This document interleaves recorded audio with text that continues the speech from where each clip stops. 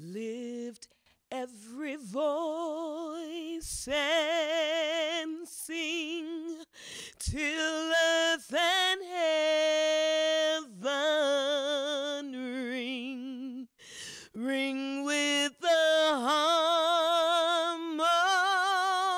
harmonies of liberty.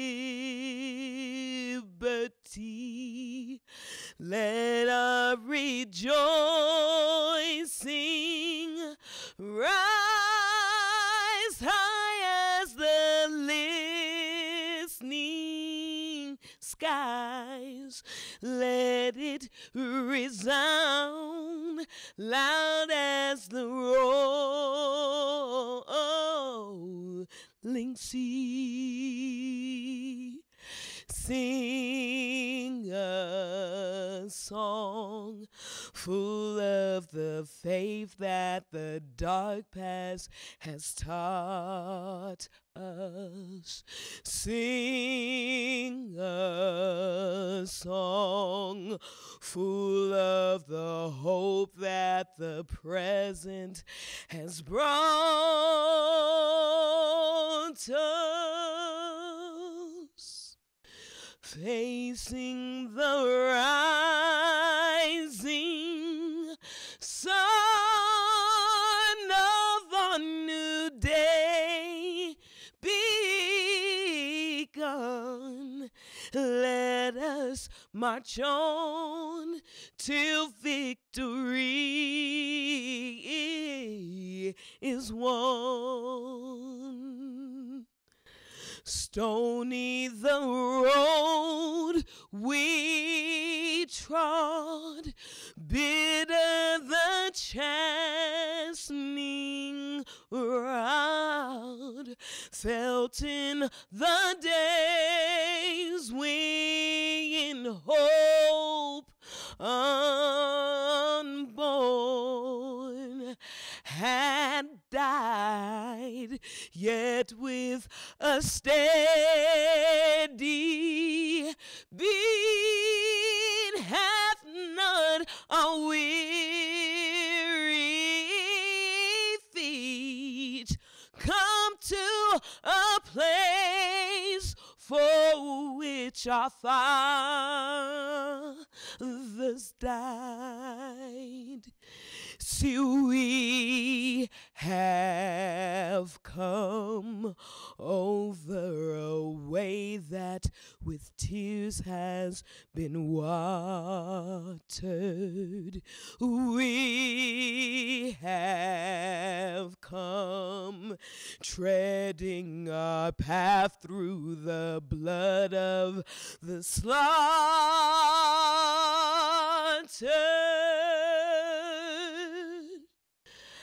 Out from the gloomy past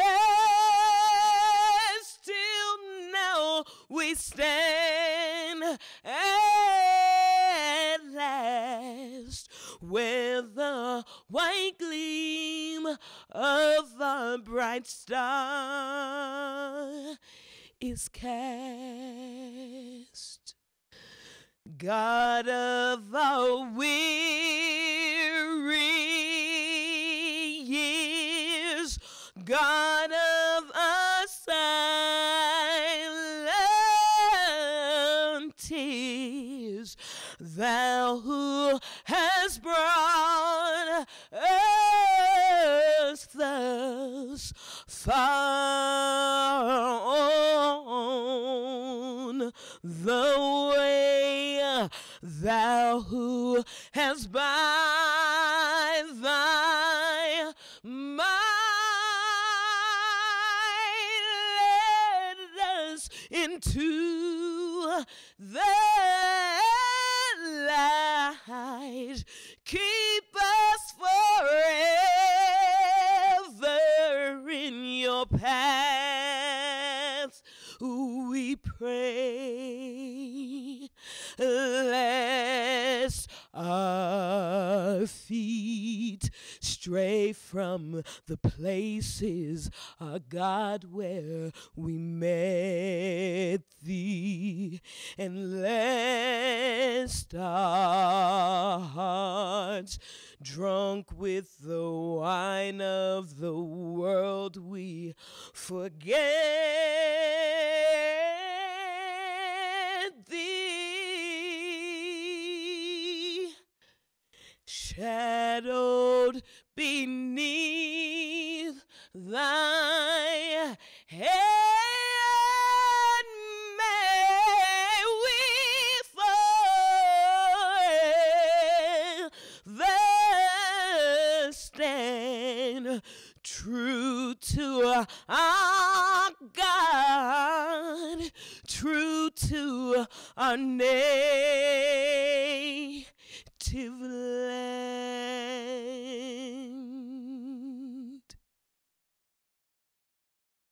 Hello, thank you for joining us.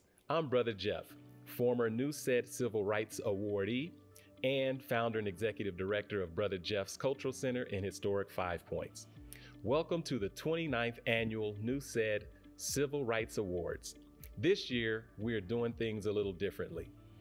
Rather than giving out awards, we will take this time to reflect on the civil rights movement in its past, present, and future state. 2020 has been a particularly critical year, and we have lined up some of our leaders in the Denver social justice movement to delve deep into the topics and provide inspiration for the march ahead. Again, thank you for joining us, and I'd like to offer this ceremonial invocation. We stand on the shoulders of giants. The journey is long, the journey is hard, but we know that we will be victorious. We reflect on all that we've been through and all that we have done to bring things full circle. We want to take a moment to remember those who are struggling not only with COVID-19, but also those who are struggling with the effects of this global pandemic. We will not forget them, we will not forget you, and we know that there have been many who have not received the proper ceremonial recognition of their life, loss, and sacrifice. We take a moment to honor them. We want to take a moment to think about those who have put this incredible event virtually together. It would have been easy to stop, but in the spirit of social justice, in the spirit of civil rights, they've continued to move forward, and we celebrate their vision and their willingness to keep moving forward. And to the participants, there are many things that you could be doing right now, but you've chose to participate in a new way, in a virtual way, and continue to celebrate the great work of NEWSED and continue to move its mission forward. And so for that, we say thank you. For that, we say Ashe. For that, we say Alhamdulillah. And for that, we say peace. Enjoy this ceremony, enjoy this moment. And again, a great big thank you to NEWSED as they continue the journey of recognizing the many accomplishments of the past, the present, and the future. Ashe. Hola y bienvenidos. I want to thank you for joining us. I am Tony Garcia, the Executive Artistic Director at Su Teatro Cultural and Performing Arts Center and a former NEWSED Civil Rights Award recipient. I would like to share with you past events and anniversaries significant in the history of the civil rights movement. These events remind us how truly important the role of change and change makers have been in our ever-evolving fight for social justice. Remembering these events are vital to our understanding of the road we have traveled as we look forward to the road ahead. In 1960, two critical events took place. It was a not-so-distant time. It was a time when segregation was still legal. Jim Crow-era laws were enacted to support and institutionalize the social, economic, and political inequity of the South, in addition to creating obstacles that would circumvent the newly enacted Civil Rights Act. The rapidly changing environment was challenging institutionally oppressive and racist social norms every day. One such challenge took place February 1st, 1960, in Greensboro, North Carolina, 4 young African-American college students inspired by the nonviolent teachings of Mahatma Mohandas Gandhi staged a sit-in at the segregated Woolworth lunch counter. Their names were Ezell Blair Jr., David Richmond, Franklin McCain, and Joseph McNeil, infamously known as the Greensboro Four. Their actions caused similar sit-ins throughout the South, and within the year, similar protests had spread to 50 cities in 13 states and included actions at various other segregated venues and businesses. These protests led to the desegregation of many establishments and caused sweeping changes in Woolworth's policies. Shortly thereafter, the Student Nonviolent Coordinating Committee, SNCC, was created and served as a leader in the civil rights movement, leading efforts through the Freedom Riders campaign and the March on Washington, D.C. Young people continued to play an enormous role in 1960. The second major event that year involved 6-year-old Ruby Bridges, who was the center of national attention when she became the first African-American student to integrate New Orleans, Louisiana School District. On the morning of her first day at William Frantz Elementary School, and for every day during her first year, Ruby and her mother were escorted by federal marshals to and from school and endured regular protests. Many white parents pulled their children out of the schools. Ruby's father lost his job, and her family became the target of abuse and death threats. Ruby and her family persisted, and their actions changed the landscape of segregation. Ruby's commitment to activism never swayed, and as an adult, she wrote 2 books based on her experiences and started the Ruby Bridges Foundation with the mission of promoting tolerance and creating change through education. These 2 events were foundational events in the growing civil rights movement. That legacy continues today, reflected in the generations of activism and in the persistent pursuit of a more equitable society. We must also recognize the significance of the 1970 National Chicano Moratorium against the war in Vietnam in Los Angeles. From 1969 through 1971, Chicano activists throughout the Southwest organized and staged protests against the ever-expanding war in Vietnam. 3 key organizations played essential roles: the National Chicano Moratorium Committee, the United Mexican American Students, and the Brown Berets. Various young Chicano leaders resisted the Vietnam draft, faced jail time, and large fines. The landmark event took place at Laguna Park in Los Angeles on August 29, 1970. Over 30,000 people took part in a peaceful march down Whittier Boulevard. From throughout California they came. They were joined by contingencies from across the country. Chicanos from Denver were represented in significant numbers at the protest. The march was violently disrupted as the Los Angeles Police Department attacked marchers with tear gas, clubs, and made mass arrests. 4 people were killed that day, including the prolific and award-winning Los Angeles Times journalist Ruben Salazar.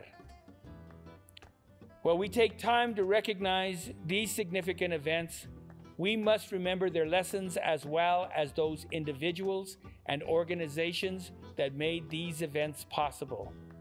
President John F. Kennedy said, "A man may die, nations may rise and fall, but an idea lives on." Ideas, if moral and just, are only as good as the actions we take to fulfill them. I offer this remembrance to you and hope that you will find inspiration and strength in the bravery and sacrifice in those who came before us. Thank you for joining us. I would like to introduce 2017 NEWSED Civil Rights Award honoree, activist, and attorney, Qusair Mohamedbhai.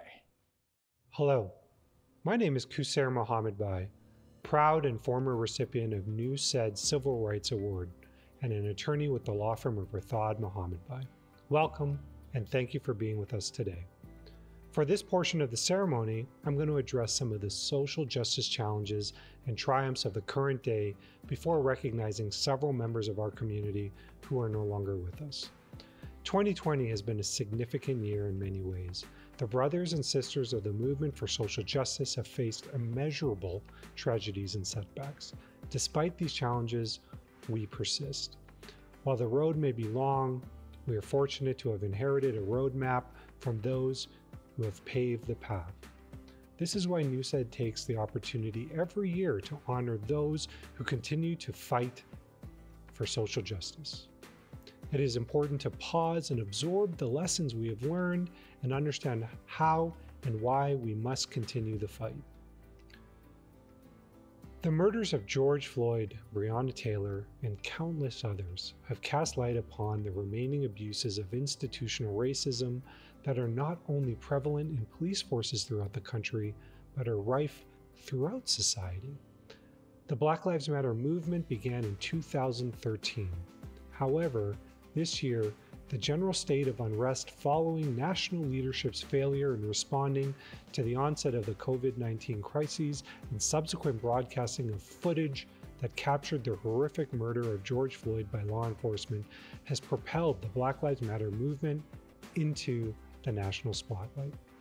Black Lives Matter's messages remind us that people of color and other vulnerable communities have vast strides to make if we are to establish a more equitable and just society. While many claim discrimination to be a thing of the past, we know this could not be further from the truth. Coronavirus cases and death statistics revealed the virus's disproportionate impact on Black and Brown communities, exposing the historic and colossal disparity in the level of health care and governmental resources provided to communities of color. Further, increased difficulty in receiving governmental support and assistance, including the PPP loans and other COVID-19 related financial support, have wreaked havoc on minority businesses and the livelihoods of people of color.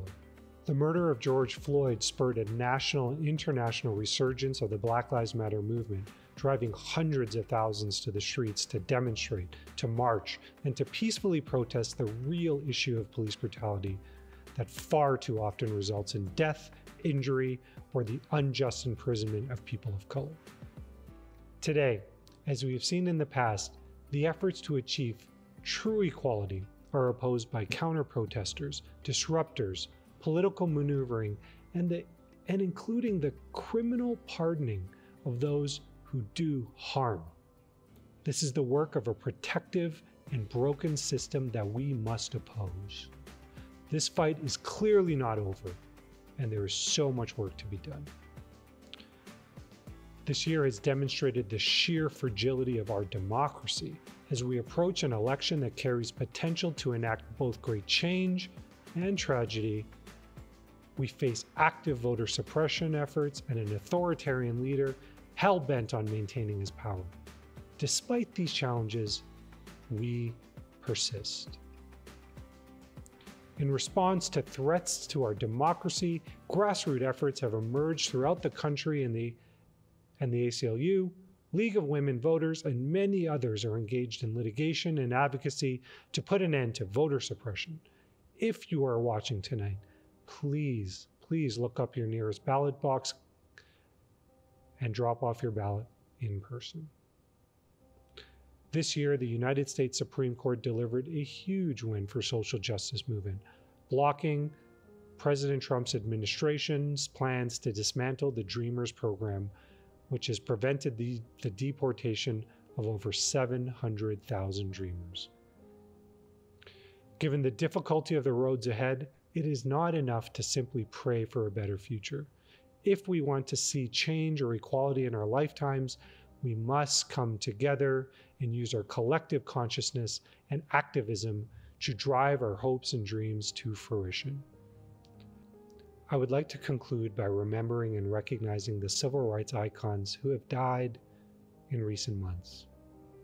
United States Representative Elijah E. Cummings, United States Supreme Court Justice John Paul Stevens, Nobel Literature Prize and Presidential Medal of Freedom awardee, author Toni Morrison, South African anti-apartheid campaigner Andrew Mulengi, United States House of Representatives and Civil Rights Movement pioneer John Lewis, author and co-founder of the ACT UP movement, Larry Kramer, civil rights movement photographer Dan Budnick, Presidential Medal of Freedom awardee and civil rights activist Reverend Joseph Lowry, famous NASA mathematician Katherine Johnson, actor Chadwick Boseman, author Rudolfo Anaya, famed Denver activist Geraldine Gonzalez, musician Freddie Rodriguez Sr., President and CEO of Jackson Construction, Bob Jackson, and United States Supreme Court Justice Ruth Bader Ginsburg. Again, thank you for spending your important time with us. I'm honored to introduce Chief of Staff for Councilwoman Candy C. Tabaka and former NEWSED Civil Rights Award recipient Lisa Calderon. Hello, I'm Lisa Calderon, former Civil Rights Award recipient and Chief of Staff for City Councilwoman Candy C. Tabaka, the first young LGBTQ woman of color elected to Denver City Council. Thank you for joining us during what has been a very difficult year. 2020 has been a year unlike any other, testing our resolve in unprecedented ways. We have been impacted by the triple pandemic of racism, a recession, and COVID-19. Persistent disparities in health, wealth, and wages can feel like there's no end in sight. Yet this year has been a testament for how important it is to have hope and to care for one another. Our families and social relationships have always been essential to our survival. If anything, the roots of our resistance movements stems from the love that we have for our community. Communities of color know this. Our communities and cultures are resilient and remain strong, despite efforts to suppress our votes, silence our voices, and stifle our protests. Government repression of our civil liberties and civil rights is not new. Generations before us struggled with seemingly unsurmountable obstacles, and yet they never gave up fighting for our most fundamental rights, including freedom of speech, due process of law, and the right to marry whomever we choose, regardless of race, gender, or sexual orientation. Our ancestors and civil rights leaders left us a roadmap for social justice transformation. When they were tired, discouraged, or punished, they still persisted so that we could not face the same indignities and injustices that they endured. It is now our responsibility to keep the struggle going. We have witnessed some of the greatest strides that our ancestors only dreamed of, such as electing our first Black president and confirming our first Latina Supreme Court justice. Many of us have also participated with some of the most impactful social justice movements of our time, including Occupy Wall Street, Standing Rock, Black Lives Matter, Me Too, and marijuana decriminalization. Yet even with these strides that have moved us toward a more inclusive and fair democracy, we are far from dismantling some of the most pernicious vestiges of racial, gender, and economic inequality. The legacy of redlining still smolders in many of our neighborhoods, where exclusionary tools are used to keep out those who are homeless, formerly incarcerated, or who do not conform to the ideal family structure. As Denver becomes increasingly unaffordable and was recently rated the second most gentrifying city in the nation, America's wealth gap is the widest it's ever been, where the number of billionaires is growing, while more Americans lose their jobs in healthcare, and where the top 1% has as much wealth as the bottom 50%, a gap that will only widen as COVID-19 transforms our economy and exacerbates race, class, gender, and age disparities. But it doesn't have to be this way. Those in power must be kept in check. The time has come to take back our ability to keep our elected leaders accountable to the people. Whether it be in City Hall, the courts, or in the streets, we must keep elevating our voices so that we are impossible to ignore. While change may not always feel possible, we must remember that the gains of today were built on a foundation laid by those who sacrificed for us. Those who fought to defend stolen Indigenous land, those who fought for the right to vote, and those who are still fighting for the right of women to control our own bodies. The most effective social justice movements occurred when the people decided enough was enough.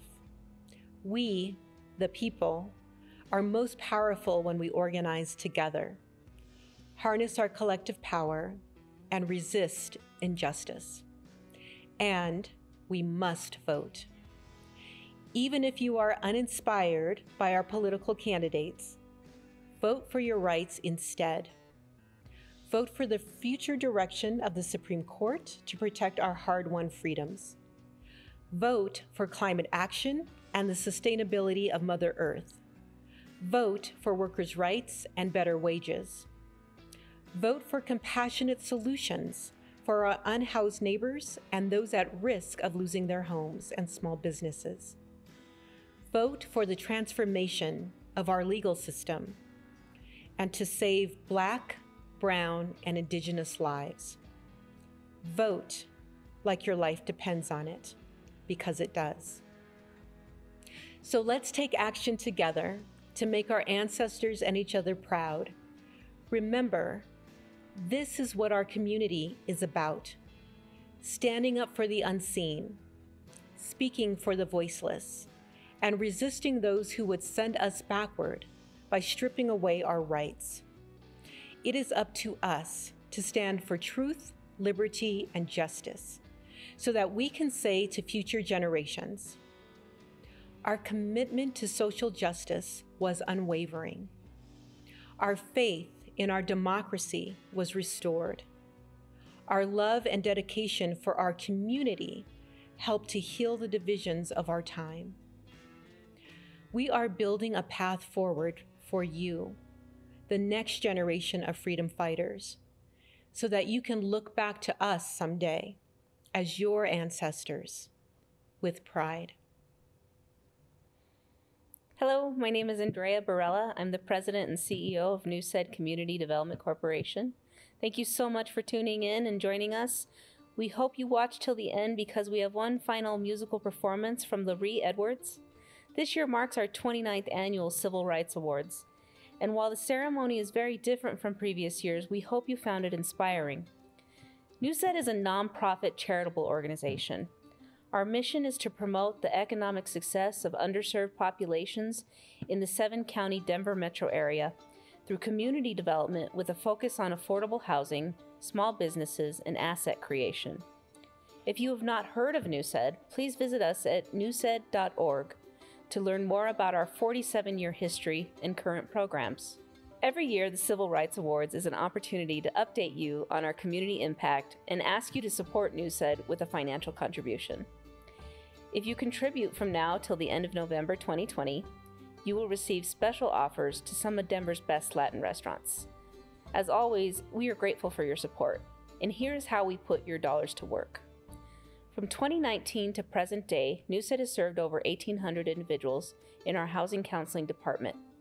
These people received first-time homebuyer one-on-one counseling, participated in CHAFA certified group education, were assisted with foreclosure mitigation, and received post-purchase counseling. Within this same time frame, NEWSED housing counselors distributed over $49,000 in down payment assistance to qualifying households. In addition, 26 people participated in NEWSED's Lending Circle program, accessing individual, unrestricted, zero-interest secured social loans. NEWSED's Lending Circle program is the only individual loan program of its kind in Colorado. All of NEWSED's housing counseling services are HUD certified and free to use. More than 60% of our clients are below the area median income level. To access these services, visit our website or call NEWSED for an appointment at 303-534-8342. We could not be prouder of the significant progress over the last year and a half in our small business development programming. Last year, we introduced an 8-week business basic course to our menu of services. This course reviews every small business related topic pertinent to starting or growing your business with exclusive materials and resource guides. We are currently holding our 3rd cohort class online, and in 2021, we are planning quarterly courses in English and Spanish. Our retail incubator program, the Zone Marketplace, continues to grow in clients and provides one-on-one coaching and access to partner organizations. By the end of the year, we will exceed our service goals by supporting up to 50 small businesses. If you would like to volunteer for this program, we are in need of business coaches. Feel free to contact me directly. Finally, we want to introduce NEWSED's newest program, NEWSED Lending. This is a program dedicated to small business lending, credit building assistance, and specialized technical assistance and financial coaching. This program launched in October of this year, and we are looking to support small businesses with microloans and access to our banking partner, Alpine Bank, for continued lending assistance. This program is being supported by the City of Denver's Office of Financial Empowerment, Wells Fargo, and Alpine Bank. With the onset of COVID-19 and the loss of NEWSED's major event, the Denver Cinco de Mayo Festival, this has been a particularly rough year, as it has been for many nonprofits and businesses. While our budgets have suffered, we have not ceased in the level and quality of programming we continue to provide to low and moderate income families throughout the Denver metro area. In fact, we have ramped up programming in light of current events and the hardships many are facing. We are also preparing for 2021 and whatever lies ahead for the community. We would like to thank our sponsors, Su Teatro, our speakers, NEWSED staff, Veronica Barella, and our musical guest, who we could not have done this video without. Also, thank you for your time, and we hope you are able to support NEWSED with a contribution that is significant to you.